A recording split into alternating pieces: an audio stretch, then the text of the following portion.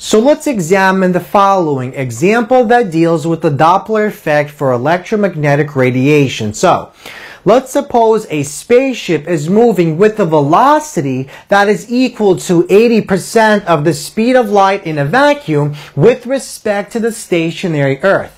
If that spaceship transmits a signal with a frequency of 1 × 10⁷ hertz in the same direction as the motion of that spaceship, we want to find the shift in frequency if, in part A, the spaceship is moving towards the Earth, and in part B, the spaceship is moving away from the Earth.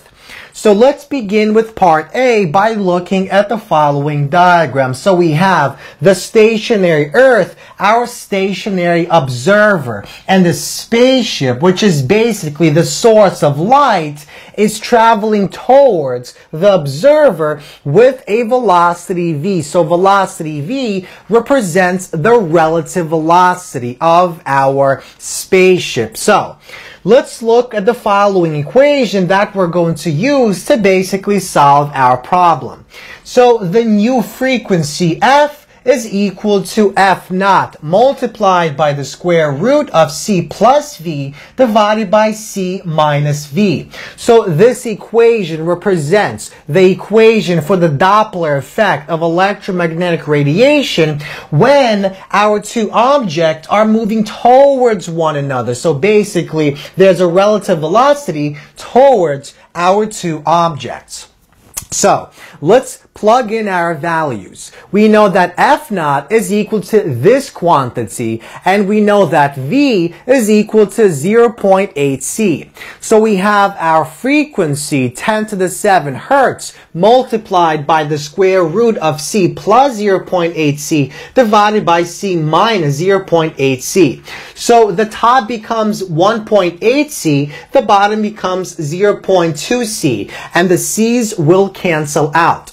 So 1.8 divided by 0.2 gives us 9. So the frequency is equal to the old frequency multiplied by the square root of 9, or 3. So 3 multiplied by this gives us a frequency of 3.0 × 10⁷ hertz. So basically, because the light source, because our spaceship is moving towards the stationary observer, the wavelength will decrease and the frequency will increase of our electromagnetic radiation. And the answer is this. Now, let's move on to part B. In part B, we have the opposite situation in the sense that our light source, the spaceship, is moving away from the stationary observer, from the stationary Earth. And that means instead of using this equation, we use this equation where we replace our v with negative v. So this becomes f equals f naught multiplied by the square root of c minus v divided by c plus v. So we plug in this quantity for f naught and we multiply that by the square root of c minus 0.8 c divided by c plus 0.8 c.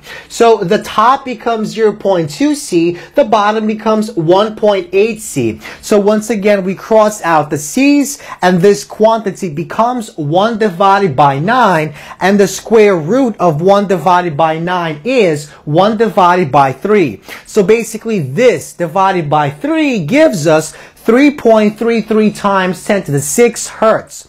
So the new frequency is equal to this quantity, and notice it is smaller, and that's because the light source is moving away from the stationary observer. That will basically increase the wavelength and decrease the frequency. So once again, because light source moves away from the stationary observer, that implies that the frequency of electromagnetic radiation will decrease.